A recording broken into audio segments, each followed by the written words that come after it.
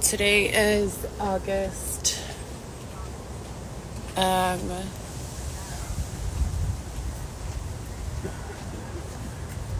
shoot, let me fix my settings. August 10th. Xavier's birthday is tomorrow. My daughter's birthday is in 2 weeks. Happy birthday to Xavier and my daughter, preemptively. Hold on, you guys. I'm connected to my backup device. I need to connect to my iPhone.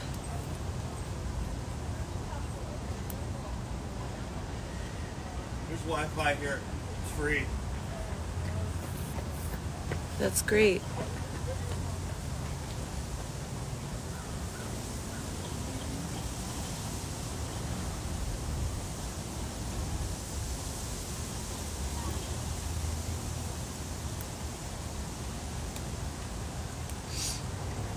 Disconnect.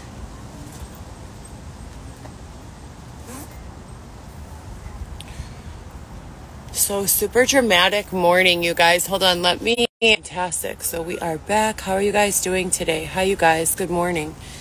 We're at the Lincoln Park Conservatory doing some killers. I don't know what's going on in Chicago the last few days. It's been packed with people. Like everywhere we go, there are people. And like usually spots where there's not that many people, it's so weird. I am going to do some killers this morning.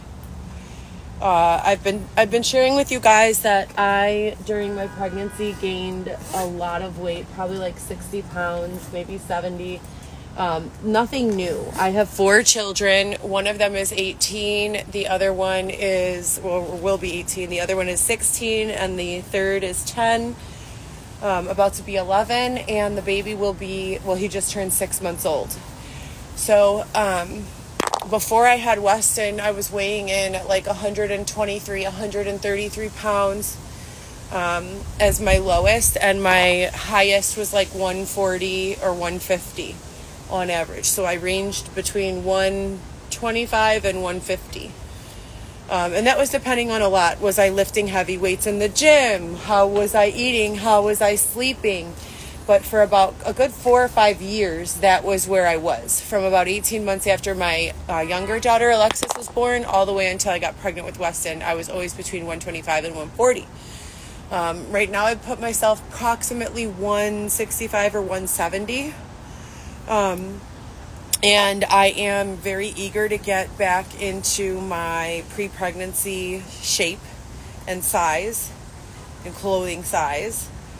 I refuse to buy like jeans or clothes or even try on for any size over like a 6. I've tried on 8s that were given to me for free through donation, and they fit right now. So I really want to get back to my happy size where I feel healthy and light and like I can move freely, and that is definitely going to be a size 4 to 6.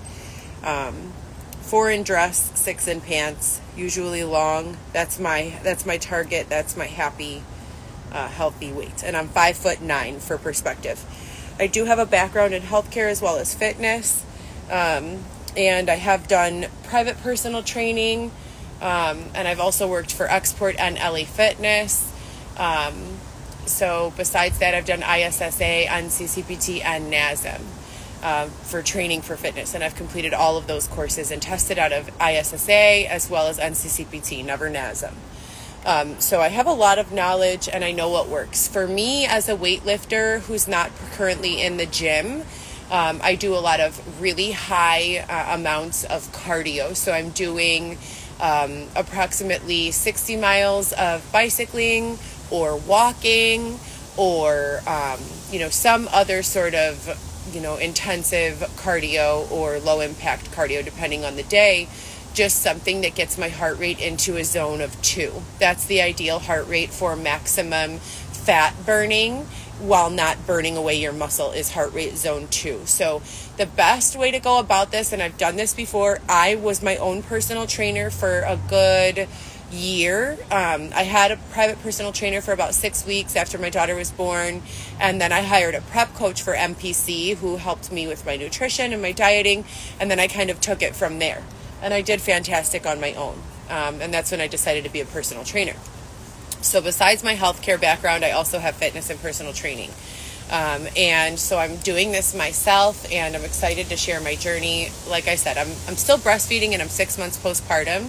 So I'm not putting myself on the extreme diet regimen that I put myself on when I was trying to prep or entering a prep season for the NPC.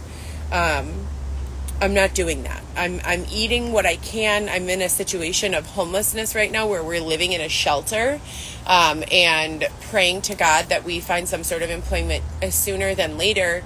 It's terrible. I would not wish this situation on anyone. I think that no one should be permitted or forced to live in this sort of setting. It's incredibly oppressive, very abusive, incredibly dramatic.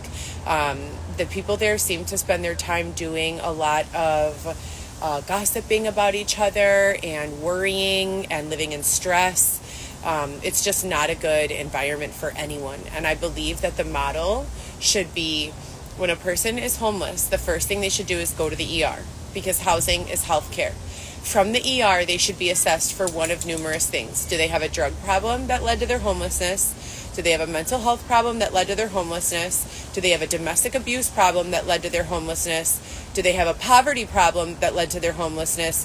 Or none of the above? You put people into one of those 5 categories, and then once you put people into those categories, you can better assess their individual needs and assess the situation, and then assign them a living situation that will help them with whatever is keeping them homeless.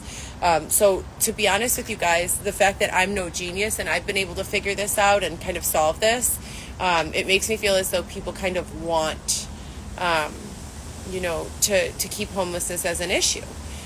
When it doesn't need to be. We have solutions. We have 2024 has things like Airbnb, has things like Hotel Tonight, has things like Priceline, and they can go through and Rolodex every flight that exists, every apartment that exists for rent, every hotel that exists for rent, every Airbnb that exists for rent, and put them in a CRM based system where people can match themselves to a living situation.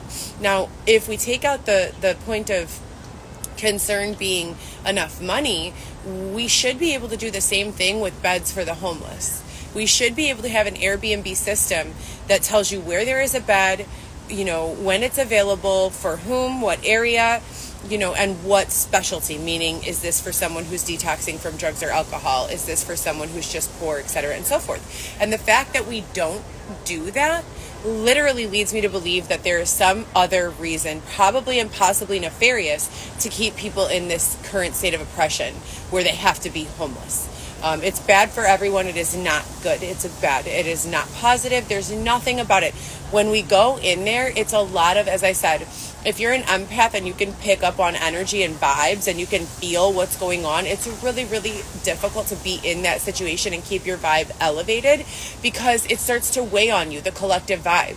Like, I can walk in there and be like, oh my God, this is such bullshit. They canceled the visit with my son. My daughter hasn't picked up the phone. I'm so upset. Now, when you have that 35 times in one small space, imagine the energy levels. We all have like one thing that's upsetting us, and we don't have one thing. We have like 30 things, 50 things, 100 things. So when we all have that one thing, and then we say that one thing, and then we try to get our vibration back up after like sharing or leaning on each other, or even being quiet, but just carrying that energy, you could feel that frequency. All of that stress, that blocks us. It blocks energy from passing through us, and it's very difficult, to manage in a small, condensed space. We turn to God, we tell God about our problems, we pray for assistance, and we do all of these things, but at the end of the day, energy is real. It's a part of physics. You can hear and feel sound. That's true. You can hear and feel sound. Have you guys ever been standing next to like a cymbal that crashes? You can feel the vibration of that energy. So that's the same way that energy works. And in order for us to exist in spaces and cohabitate in spaces where we are able to be happy and healthy, we need to isolate from each other. And what I mean mostly by that is we need to be able to walk away from that bad energy that our neighbor might have when we need a break from it. And these shelter situations don't offer that. Shield of Hope offers that. The Tremont offered that. And that's why I've said so many times, the model for shelter and assistance needs to be one room with a bathroom for every couple, household, or individual. And that's it. You don't teach people how to live on their own in their own apartment or house by throwing them in a room of 35 people. That's closer to institutionalization and prison or hospital setting. Even in a hospital setting, you have your own bed. In a prison setting, you're in a dorm with multiple other people. So what are we really preparing these people for? And it just seems incredibly oppressive, incredibly abusive, and wrong for me, a mother with 4 children, as well as for the rest of the people who are in there. So I'm going to do some killers right now. And like I said before, this is going to be a good total body workout. Just to get my heart rate beating in the morning. And then Xavier and I are going to do probably another 3-mile walk just to start the day. So a killer is when you, hold on, I'm going to put this here so you guys can see better.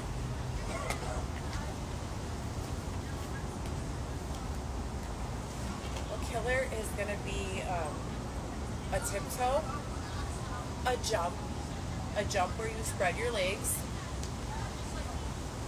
a jump where you jump straight up where you spread your legs and open your arms, a jumping jack, and then back down, a jump where you spread your legs and put your arms up, and then a jump where you just spread your legs, and then a jump straight up, and then own your tiptoes. They open up at 10. Oh, at 10? Yeah. Oh, shoot. Yeah. The door should be open, right? I thought they opened at 9, but yeah, it's 10. So I'm going to do a set of those, and when I say I'm doing 6, it means up to 6 and then back down from 6. If I'm doing 10, it's up to 10 and then back down from 10. Usually I like to do 3 sets, and I'll start at like 3 consecutive numbers, 5, 6, and 7. So right now, I'm just going to start at 5. Here we go. 1, 2, 3, 4, 5. 1, 2, 3, 4, 5. 1, 2, 3, 4, 5. 1, 2, 3, 4, 5. 1, 2, 3, 4, 5. 1, 2, 3, 4, 5. 2, 3,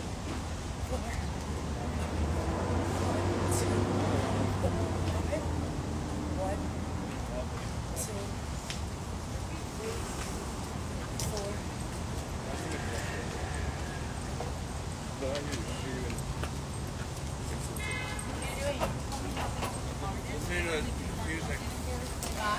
They have Wi-Fi here.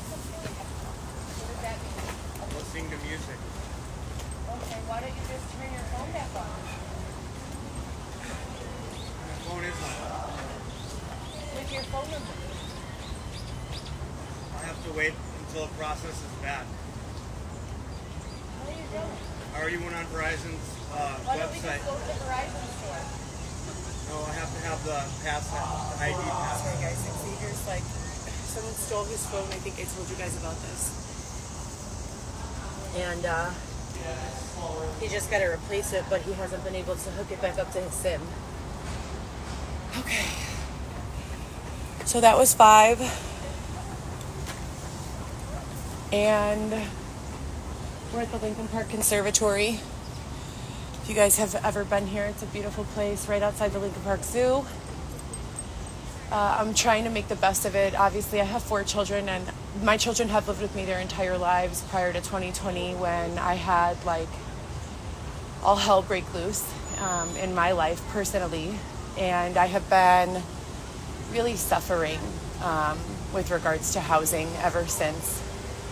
I've been through a whole lot. I don't like to really speak about the victimizations anymore. If you guys can look at my account and watch my videos, I've spoken about them candidly in a number of occasions.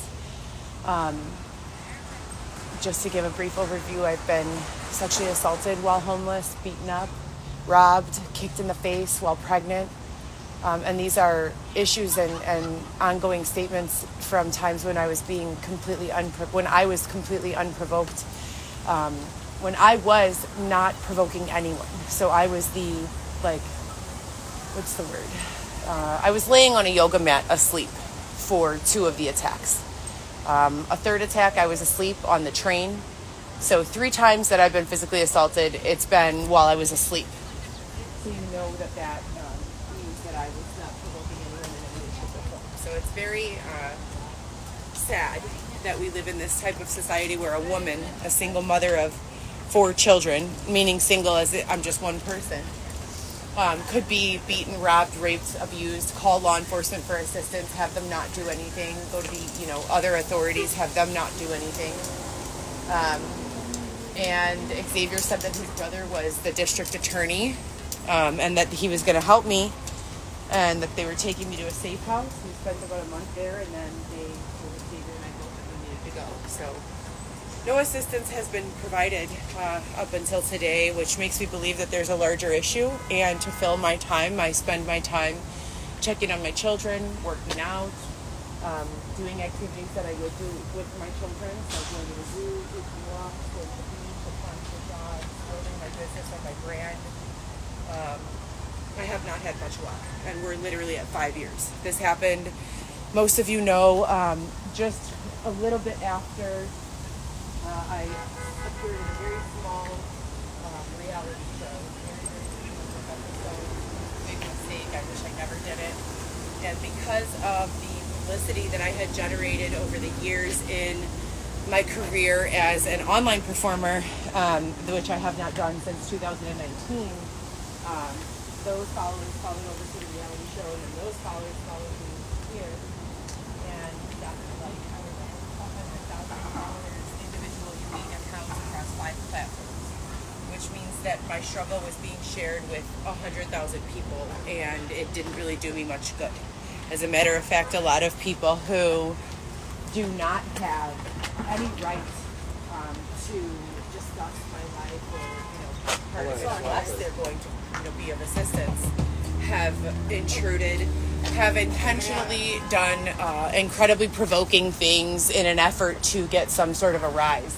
Now, there's definitely a time when you can not be provoked even when they're trying to provoke you, but then there's a time when your physical safety comes into play or your mental health comes into play, and you, any United States citizen or person walking around in this country, has the right to peace, has the right to, walk around without provocation and antagonization and physical harm, sexual harm, etc., and so forth. And if we're living in a society where we do not deem those things to be true, that is not a society that I think any of us would want to exist in. As I know for a fact that's not a society any of us would want to exist in. We want to exist in a society where we can go to sleep at night and wake up knowing that our belongings are where we left them, in our nightstand or in our bag. We want a society where we can go to sleep at night in a nightgown and not be afraid that we're going to wake up with a big, huge man mounting us from behind. We want to live in a society where we can take our children out and feel safe, where we can bring our kids to the zoo or to the mall and we can feel safe. We want to live in a society where a stranger can't come knock on our door and say, an anonymous person made a call to us, so we're going to steal your family from you, right? I'm fairly certain that we all want to live in that kind of society. So we continue to pray and rely on God, but it has to be more than God. God will move us, and God is moving us. So we're going to go to a different location here, and I'm going to do, that was one round of 5 pillars. So I like to do 5, 6, 7, and then, sometimes 7, 8, 9. Typically go up to 10, as I said.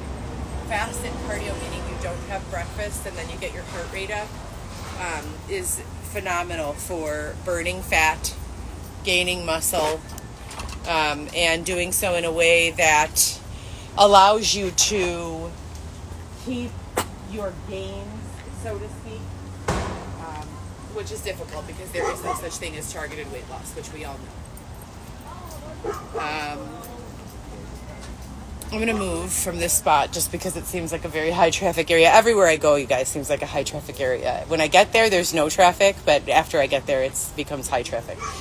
But I'm going to move and then I'll jump back on in a little bit. I just wanted to say what's up and share with you guys what I've been learning. If there's any software development going on with regards to this situation, it's like far overdue. I really pray that you guys can come up with something quickly.